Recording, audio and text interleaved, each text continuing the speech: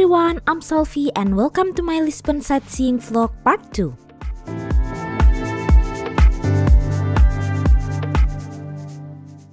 Hola, buen dia!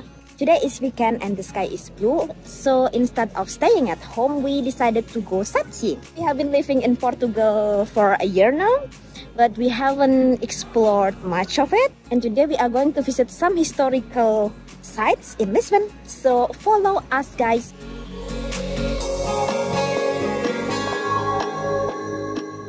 There are 3 sites we want to visit this time and all of them are located at the city center, not far from each other. The first site is the Castelo de Sao Jorge, sometimes known in English as Saint George's Castle.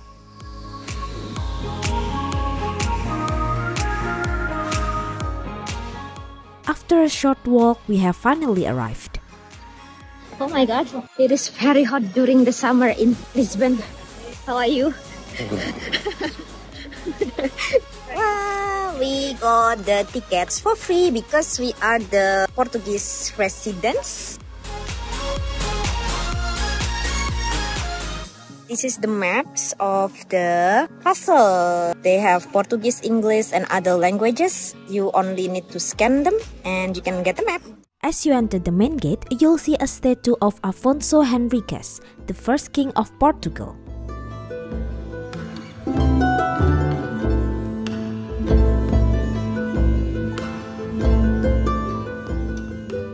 In addition to being one of most important landmarks in Lisbon, the Sao Jorge Castle is also a great place to get a look at the city from above.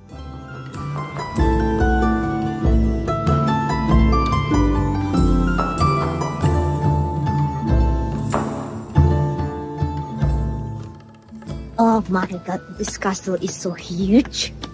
My goodness. Access. I don't know where to go.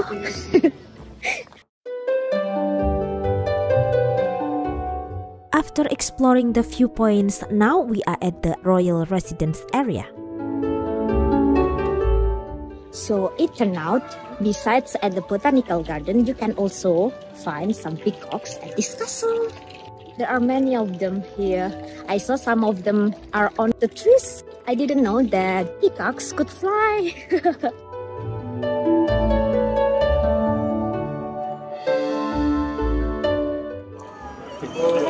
You just want your food.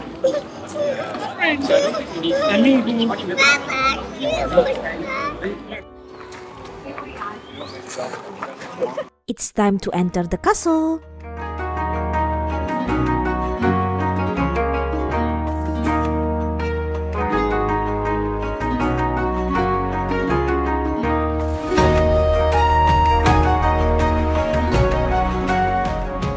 Since the 12th century, the castle has variously served as a royal palace, military barracks, and now as a national monument and museum, although most people visit for the fantastic views and gardens to relax in.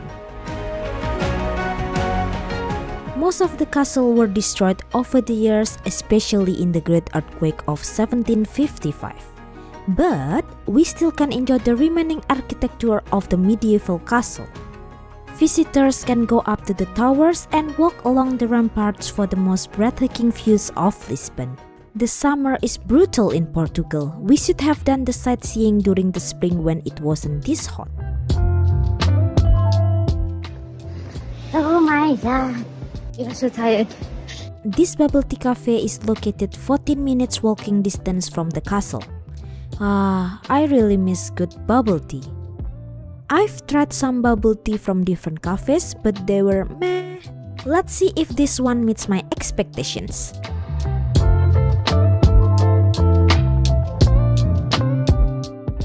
Ooh, it looks so good. We are very thirsty. Let's try. So good. So far, this is the best bubble tea I've tried in Portugal.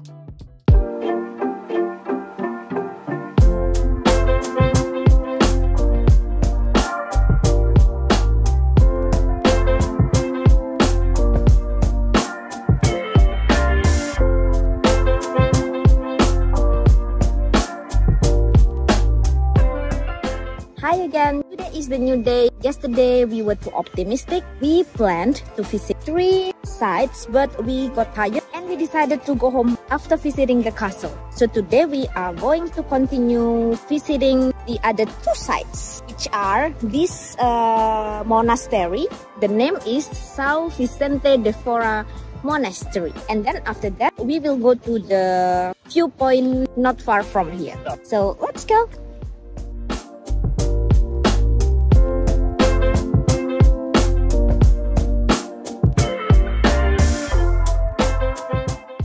You need to pay 5 euros per person to enter the monastery. Don't forget to get some cash ready in your wallet because they don't accept cards. At the beginning of your visit, you will pass this beautiful entrance hall.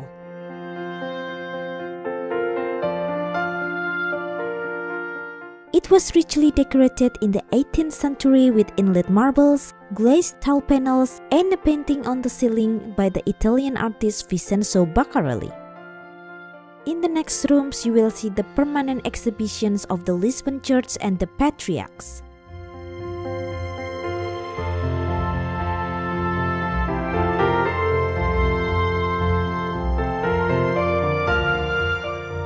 After looking around the exhibition, you'll enter the cloisters.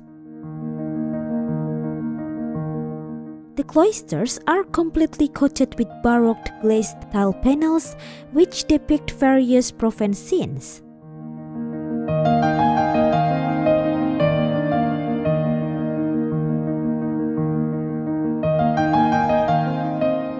This monastery is dedicated to Saint Vincent of Saragossa, patron saint of Lisbon, whose relics were brought from Algarve to Lisbon in the 12th century.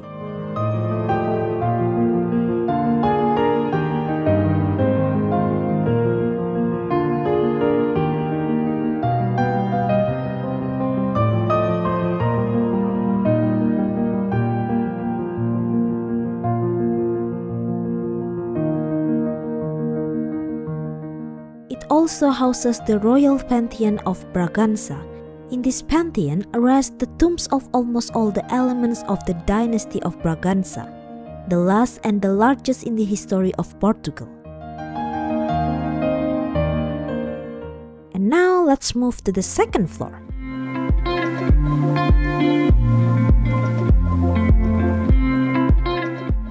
What I love most from this floor is the Fables of La Fontaine tile panel collection.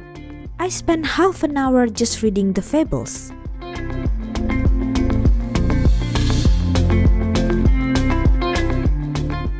You can also take a quick look at the church from above before going to the rooftop terrace of the monastery.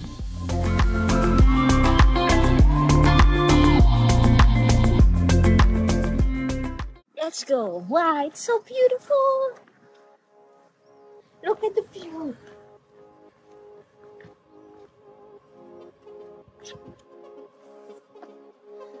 From here, you can see that viewpoint, the Luzia something viewpoint. After here, we will go there.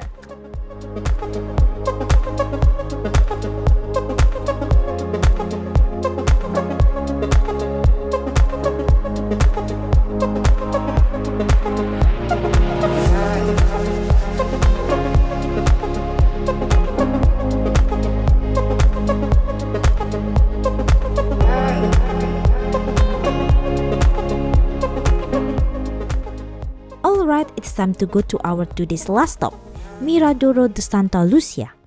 A lot of what do you call this? Tuk-tuk? Yeah, well, it has nothing to do Yeah. with Portugal. So now we are on our way to Santa Lucia viewpoint.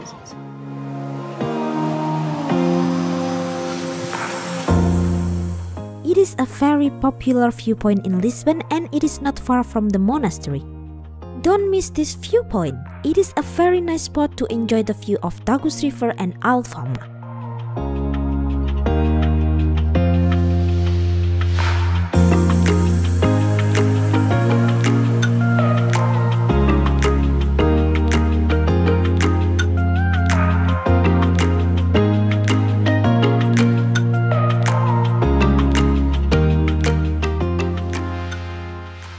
that's it for today guys. Thank you very much for watching. Don't forget to subscribe to my channel, like and share this video, and I'll see you in my next Lisbon sightseeing vlog.